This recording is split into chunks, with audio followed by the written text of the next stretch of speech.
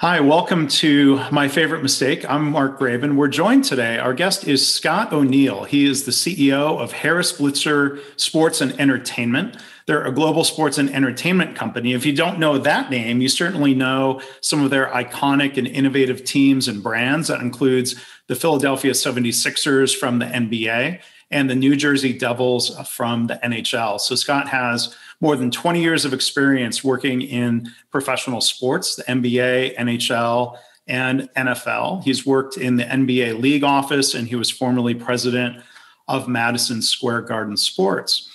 Scott is the author of a book that's coming out in June called Be Where Your Feet Are, 7 Principles to Keep You Present, Grounded, and Thriving. So we'll talk about that today. Scott, how are you? Thanks for joining us. You know, Mark, thank you. First off, I want to say thank you to you. Your podcast is fantastic. I think it's making a difference. And for those of us who have made millions upon millions of mistakes, it's kind of heartwarming to see other people have gone through the fire as well. Well, thank you for that, Scott, and thank you for coming and sharing a story today. For those who aren't watching on YouTube, if you're just listening, you won't see the New Jersey Devils jerseys, sweaters, I think do they still call them sweaters in hockey? They do. We do. And these are all our retired. So we have Scott Stevens, Scott Niedermeyer, Ken Danico, Marty Brodeur, and Patrick Elias. So these are 5 of the all-time greats in the game of hockey, let alone the Devils. They certainly are. And they had, there were some good matchups with my Detroit Red Wings. I remember back in the 90s. I heard you mention the Stars before too. Have you adopted the Stars? A little bit. A little bit since Dallas has been home for a while, but I am one of the many people who goes to the games wearing a Red Wings sweater in Dallas. There's so many transplants. That's a unique challenge for that team. It is. Yeah, it's a transient city and definitely hard. Yeah, this is more hardcore. Northeast, as you know, is just hardcore sports fans. So we got a game tonight, and just going through COVID, it's been a blessing just to be in front of fans and go back to whatever the pseudo new normal is going to be. So I'm excited. I'm happy. I'm positive, and life is good. Yeah, well, good. It's been a year of so many changes in the sports world and adaptation. So thank you for being able to take some time here with all that going on to do the episode today. So, as we normally do, we like to jump right in. I mean, Scott, looking back at all the things you've done, what would you consider to be your favorite mistake? It's a wonderful question, and something I've been thinking a lot about since we agreed to do this podcast.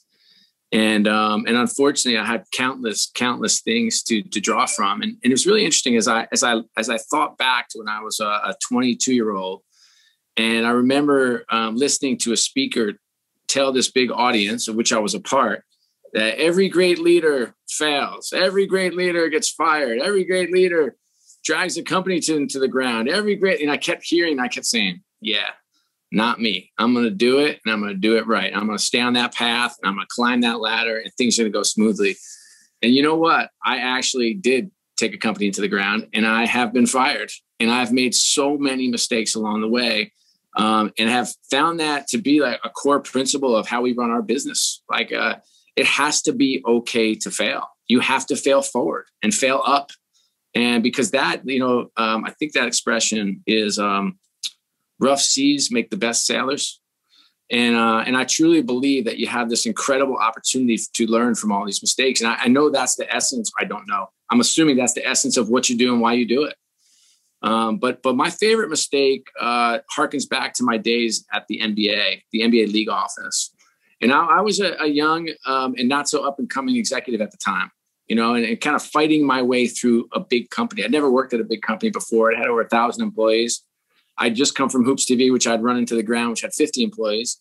And I loved the small company vibe where you could get in a room with 4 people and make any decision in the world. And I found myself kind of running into wall after wall after wall. I had a really, really difficult onboarding experience where I went 3 months without a computer, a phone, business cards, or any expense check cut back. And as a young guy who was traveling 5 days a week, that was not ideal. And so I was getting increasingly frustrated. I was working harder than I'd ever worked before, thinking that I was doing everything right and everything was rolling along smoothly. I raised my hand to go help out with the WNBA, which people were, in a big company, they're like, don't jump on a sinking ship ever in a big company. And I have 3 daughters. I love the game of basketball. I love women's basketball. I coach girls basketball.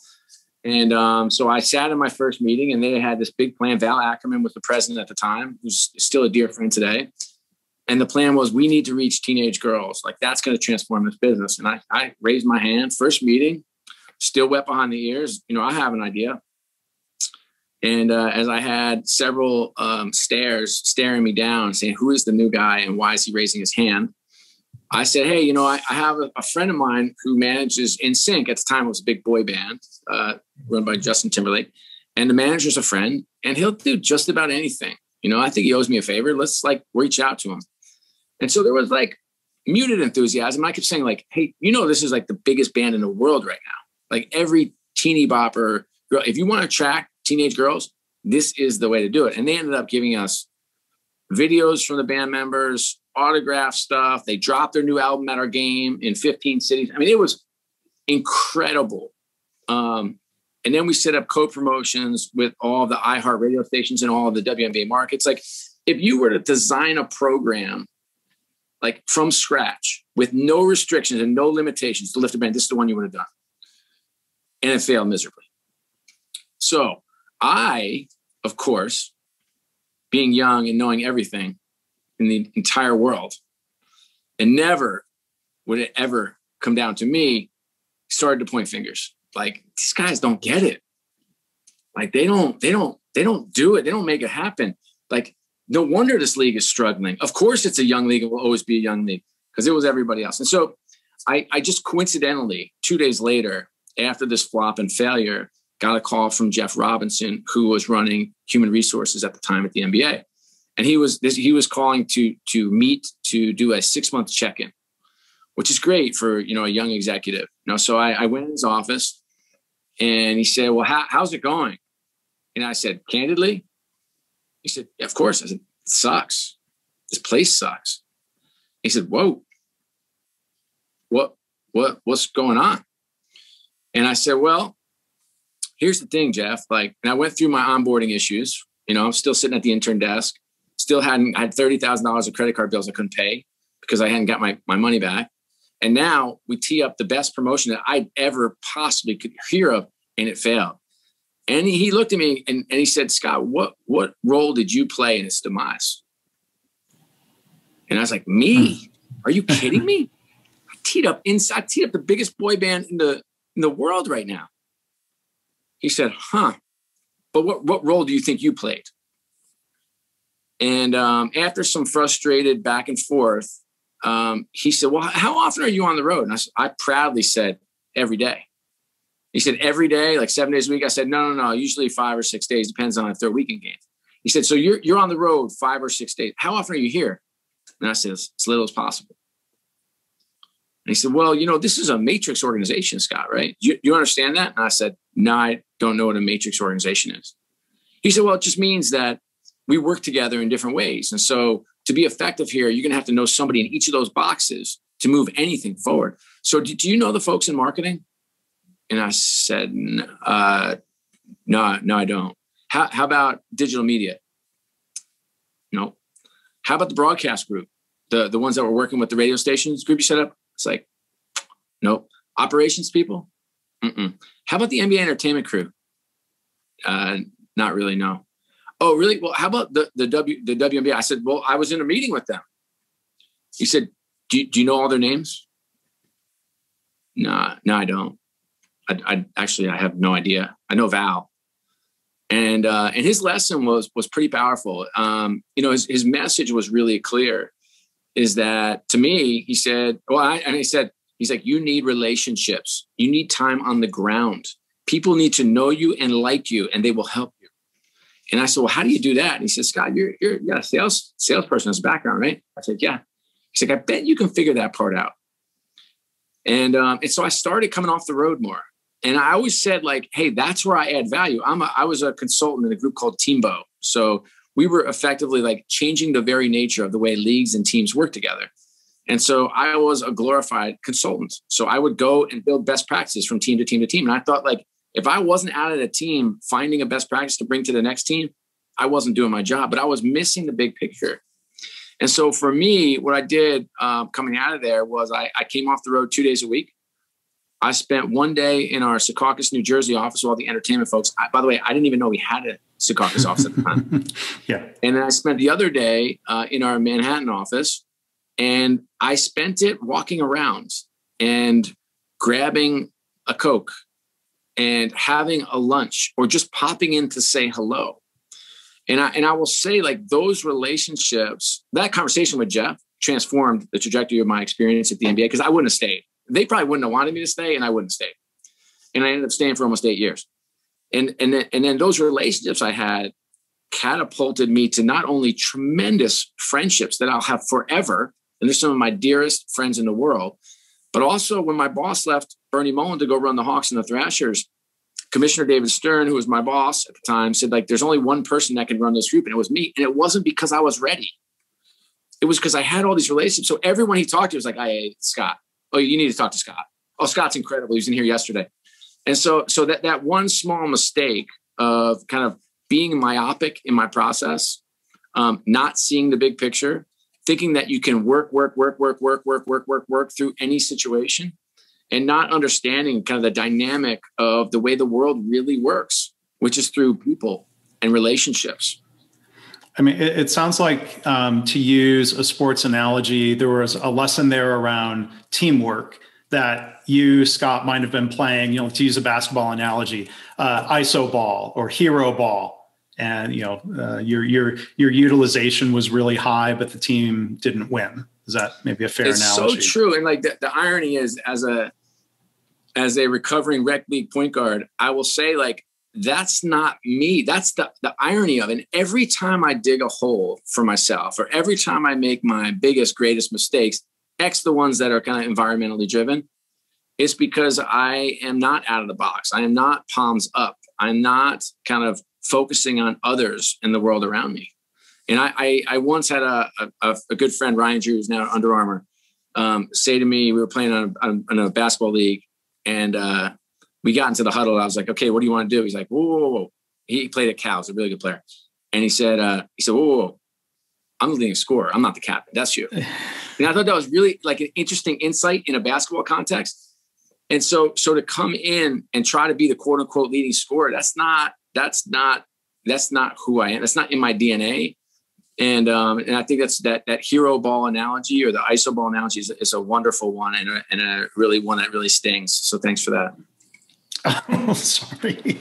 Well, I didn't mean for that to sting, but I thought there was an analogy. I appreciate you sharing, the reflection around that story. I mean, going back to it, I mean, why do you think if that promotion failed? I mean, it sounds like, as you were teeing it up, that those connections, teenage girls, NSYNC, radio, like what when you say that failed, what was the measure of failure, or what were some of the causes of it failing?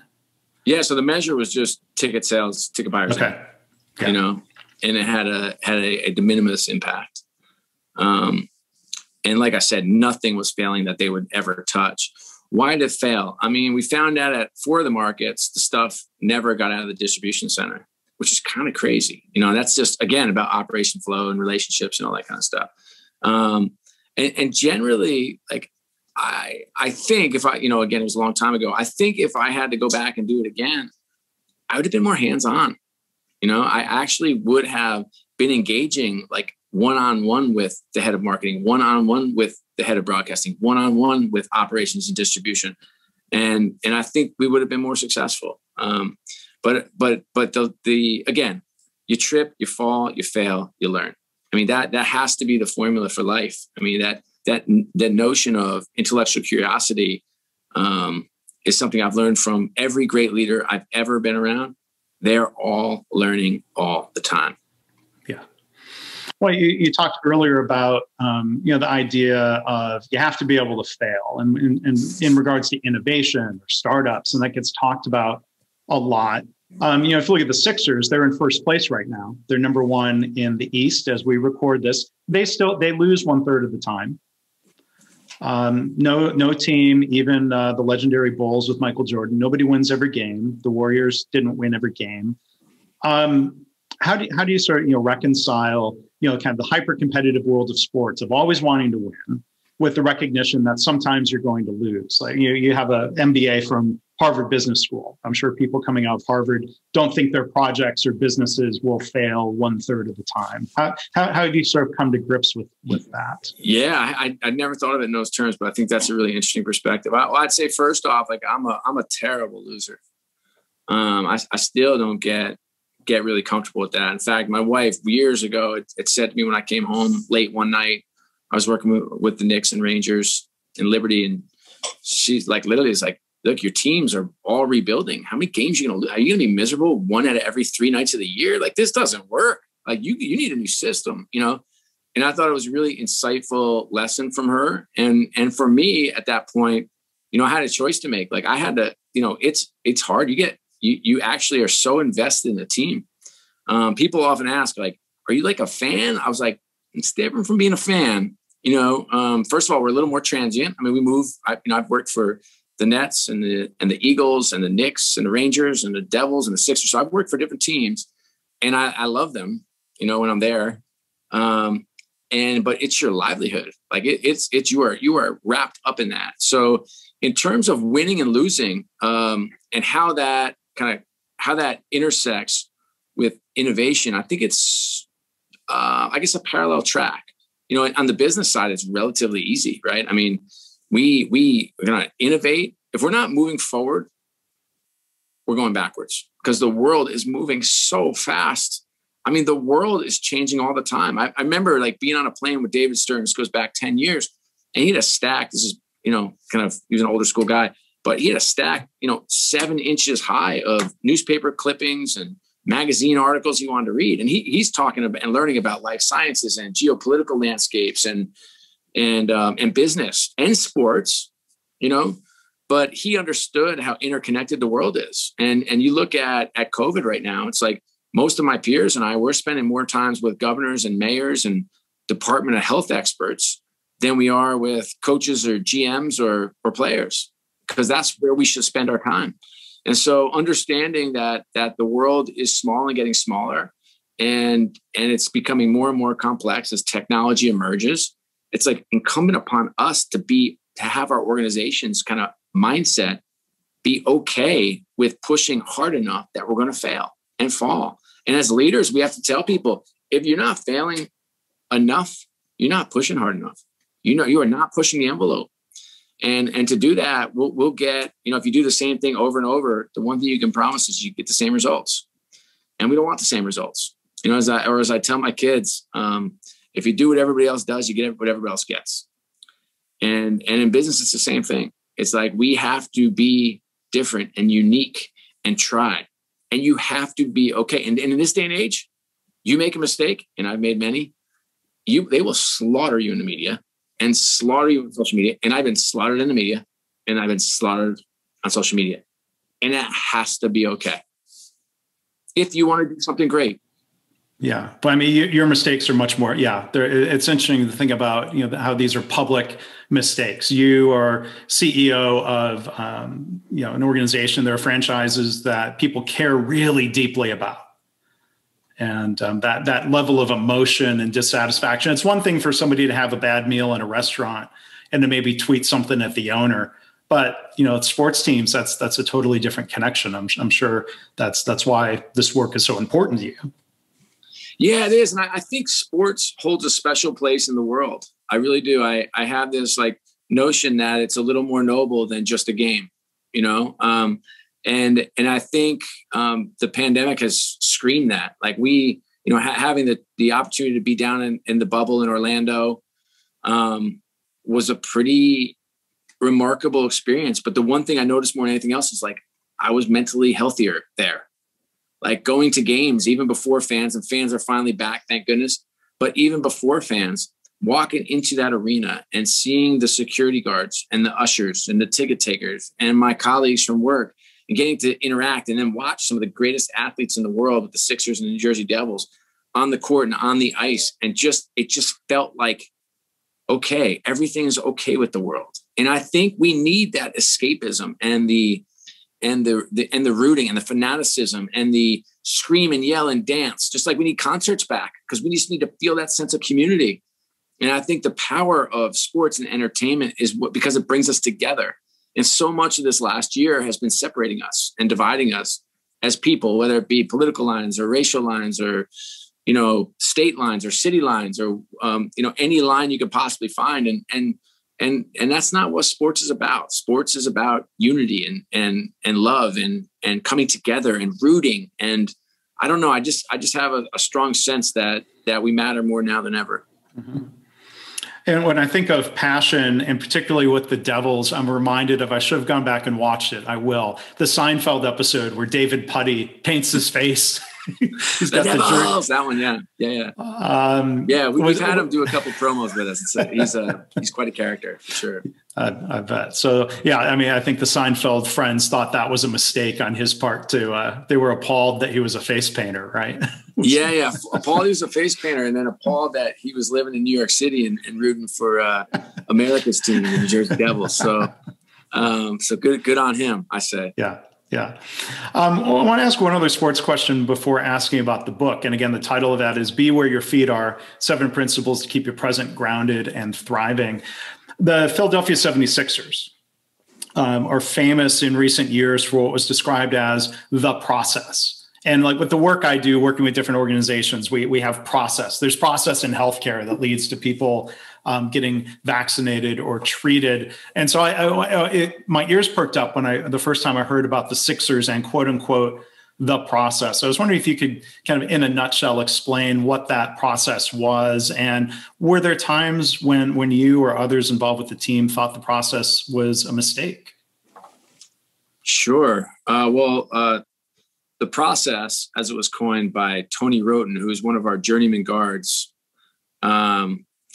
he was asked, he just said, hey, the coaches tell us, just trust the process. And that became a moniker that I've heard a cat called to me from Shanghai to London to New York to South Philly. So kind of Sixers fans around the world kind of identify with now trust the process.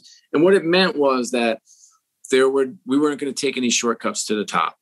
And that we were willing to take some short-term pain for long-term gain. And you mentioned at the top of the show that we were in first place. It wasn't always that way.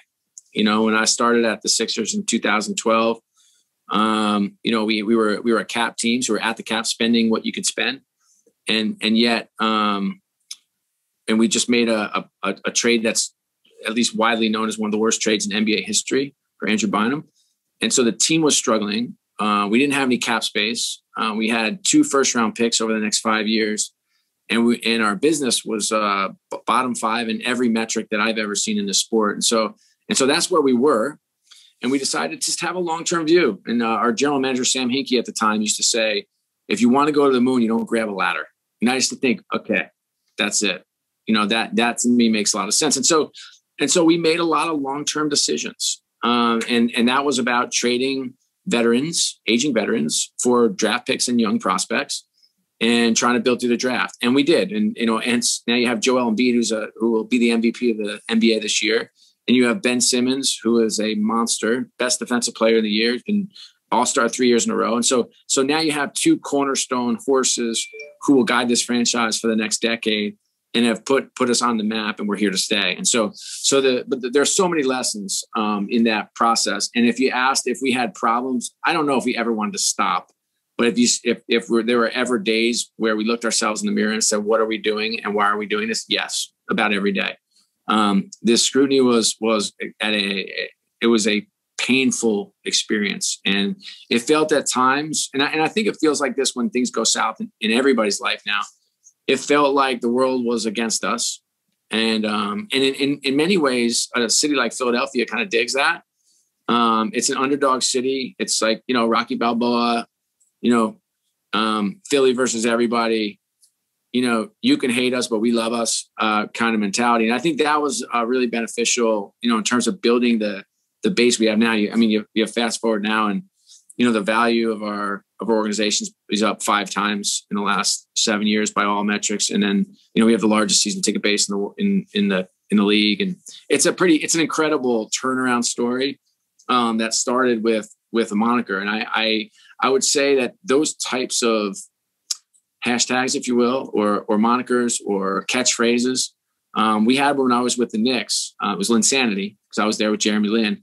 And the best, most laid plans are those driven by the fans. And that's one thing I learned. The team is there to amplify the fans' work.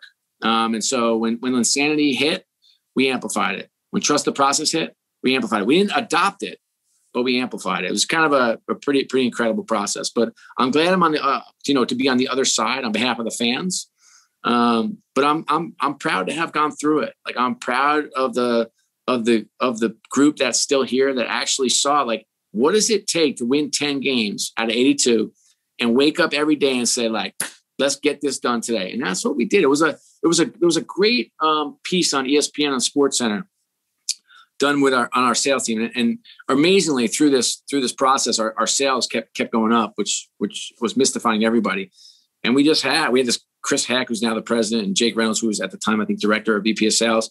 They had created this environment and culture of fun and love. So it didn't matter if we won 10 games or 50. We were going to be 50 win ready. That's what we kept saying. Let's be 50 win ready. Like, this organization will be from top to bottom: operations, marketing, branding, ticket sales, sponsorship sales, communications. When this thing goes, we're going to be ready to pop. And that's what was our focus. And it was fun. It was a fun place to be, with incredible people doing world-beating work in the face of incredible headwinds.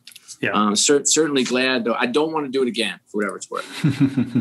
Well, I appreciate you reminding me. It wasn't just the process, but trusting the process. I could see where, Embiid was injured and things happen, and it may seem like, well, it's throwing off the plan. I could see a lot of times there would be temptation to give up on that long-term focus and say, okay, no, we need a shortcut. Let's find the shortcut. And I appreciate the sticking with the plan, because it's paid off in recent years. Not to quote my friend Sam Hinkie, but he also used to say, there are only shortcuts to the middle, which is a great line too, which I absolutely love. So you can take a shortcut if you want to get to the middle. But that applies to life. That applies to relationships. That applies to parenting. That applies to just about everything you do in business. And one other business that comes to mind, Toyota is a company I've learned a lot from and have admired. And they have 14 management principles that are described in a book called The Toyota Way. Number 1 is, I'm paraphrasing it, make decisions based on the long term, even at the expense of the short term. And, that's, a lot of companies find it challenging to emulate that long-term focus. So it's interesting to me to hear a parallel with the Sixers. For sure. And it's hard to do.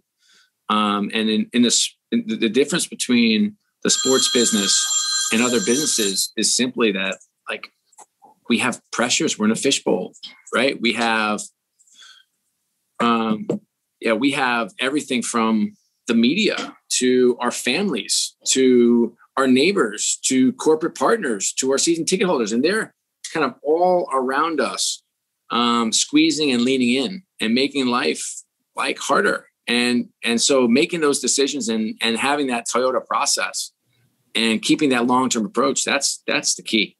Yeah. So I want to ask you about the book, Scott, Be Where Your Feet Are. What led to the book? It's a big undertaking to do a book. Why write it? Who's the audience, do you think, for this book? Sure. So sad story why I wrote it. My best friend, unfortunately, took his own life about a year and a half ago. And it's my best friend in the world. His name is Will Carden. 5 kids, amazing family, wonderful friends, very successful in business, and was suffering from depression. And I unfortunately spiraled into a bit of one myself after his funeral. And this was my kind of purpose for healing. So the book is a mind, body, soul meets purposeful living. It's for anybody who is great, wants to be great, and want to lead others. It was a labor of love. It is not a victory lap around victory lane by any means. There are some stories from dear friends of mine, from people folks I work with, to people I worked for, to just people I admire, from Night Shyamalan, an incredible director, to Paul Rabel is the world's best lacrosse player, to Marion Bartoli, who won Wimbledon, to David Stern, God rest his soul, the former commissioner of the NBA, talking about the grind. And, you know, you have stories of them failing and struggling. And you're like, wait a second, Paul Rabel lost confidence on the lacrosse field? This dude is the best player ever. How is that possible? So the book goes through it, you know, some of their stories and struggles, and I provide some insight given kind of what I've done and who I've seen and what I've learned along the way. And we try to make it a practical journey to grow. You know, it's kind of learn, lead, love type model. And I think it's a really valuable book right now. Like we all need to heal. We all need to feel connection, and we need to be back into our feeling that human connection that has been so missed. Well, thank you for writing the book, and you know, I'm sorry, you know, to hear of your loss, and thank you for writing a book that I think will help inspire others. So I hope everybody will check that out. Be Where Your Feet Are. Scott O'Neill is the author. I hope everybody will check that out. So Scott, I can't thank you enough for, you know, sharing some of your stories. I always appreciate it when people are willing to talk about mistakes and what we've learned from them. And really, really appreciate you doing that. Mark, thank you. And thanks for your continued work and push in educating us. We need more of you out there. So thank you. Oh, gosh, I appreciate it. Thank you. And I'm going to root for your Sixers the rest of the year. You know, let's go. I've been transient. I've became a San Antonio Spurs fan when we moved down there in 2012. And that's an organization I admire a lot, but I'm going to pull for the Sixers now. Let's go. Love to have you at a game. If you're up east, let me know. I hope I can do that. I hope I can do that someday. That would be awesome. Me too. Thanks, Mark. I'm not going to paint my face though. Thanks, Scott. Thank you.